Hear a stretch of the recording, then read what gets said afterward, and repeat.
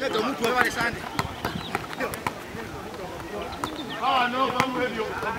team is really geared up for tomorrow, and everyone is aware of the threat BUL has and they can pose.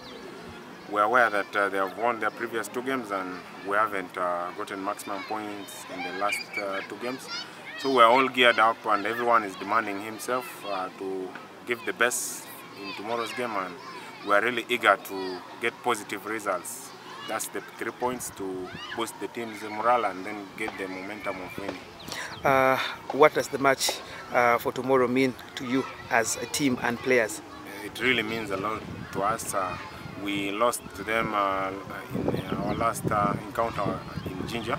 So everyone is eager to prove a point tomorrow and not to lose again.